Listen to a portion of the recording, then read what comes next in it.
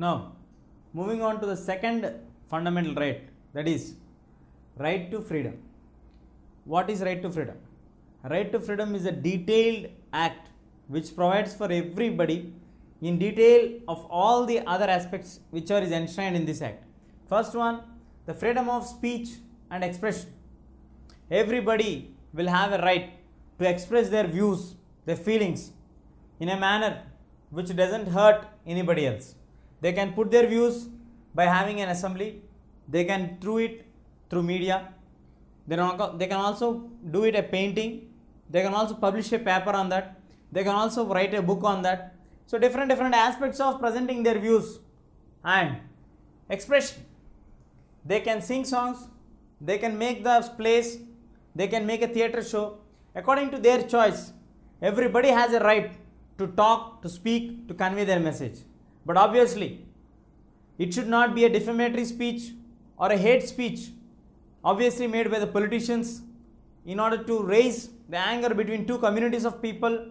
It may be two religious aspects, two different caste aspects, two different section aspects, two different regionalism aspects. These are strictly prohibited. Your speech should not be in such a way that it is going to hurt the feelings of the other community of the people. It should not have the defamatory effect of that. It should be in a respectable manner and it should not hurt the feelings or sentiments of any other communities, group, religious aspects or anything else. Then you have the right to freedom of speech and expression. Then moving on to the second one. Assemble peacefully without arms. You have a right to assemble, to gather, to make functions, to conduct meetings, to discuss about the policies, to move on further with the discussion on the policies of debates and all these things, provided you don't harm or disturb the other people and you don't move on with weapons against the people to get scared in that region, and you may create some kind of violence by carrying some weapons. So any peaceful assembly without weapons is permitted legally under the fundamental right of second provision, where you can have the right to freedom to assemble peacefully. Moving on to the form associations and unions.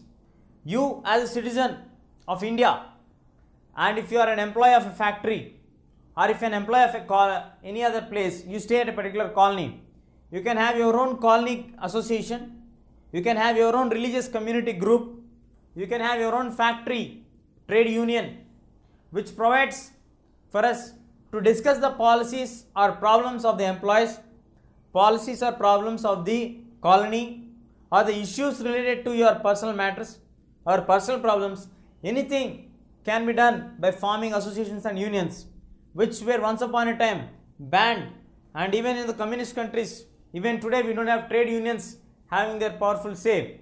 In the same manner, but Indian government has ensured people to form their own associations and constitutions freely, but it should not hurt the harm the other sentiments.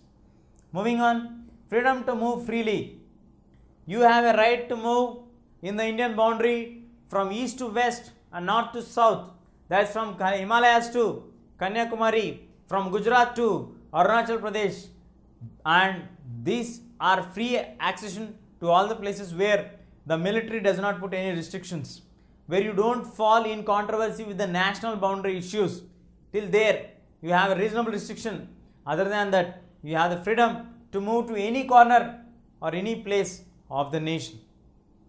And you also have a right to settle any place in India which you feel like it is comfortable for you.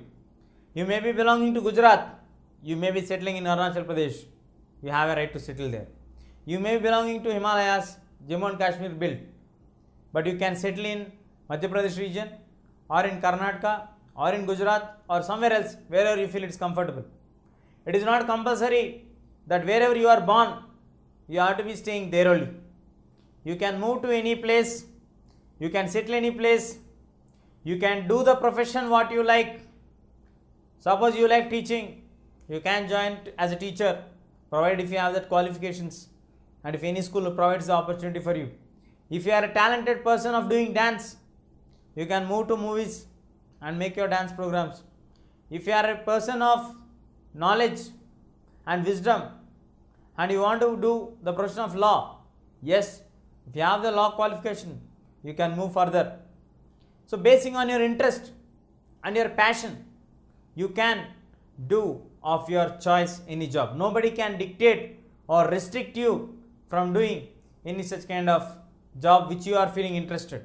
But you should not be involved in any terrorist group activities or any other activities of anti-social elements. Obviously the government would have problem and it would restrict your actions, or it would sometimes arrest you and penalize you for these kind of actions.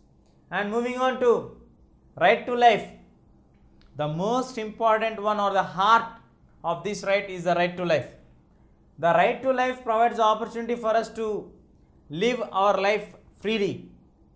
Even if anybody is imprisoned, they should not be penalized or imprisoned for more than the time which the law dictates.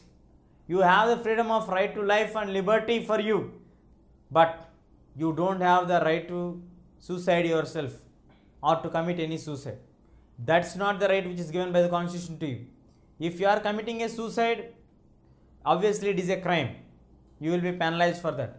You have a right to live and you have the right to liberty to live according to your choice, but not to kill yourself, because that is again violation of the basic human rights, or especially the fundamental right according to Indian Constitution. So these are the special provisions made in this second law of right to freedom, which provides for us the freedom of speech and expression, and you should not harm anybody with your freedom of speech. You should not make any hate speeches or defamatory speeches. Assemble peacefully without any arms. You can gather, but you should not carry any arms. Forms of associations and unions.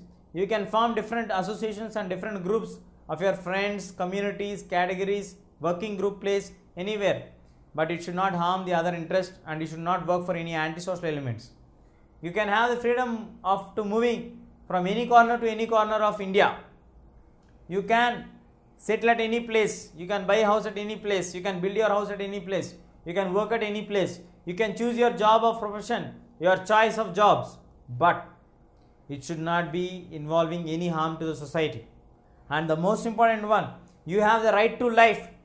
The right to life provides you the opportunity for you to live and to live freely and liberty, not to commit suicide, because killing yourself is not a right guaranteed by the Indian Constitution.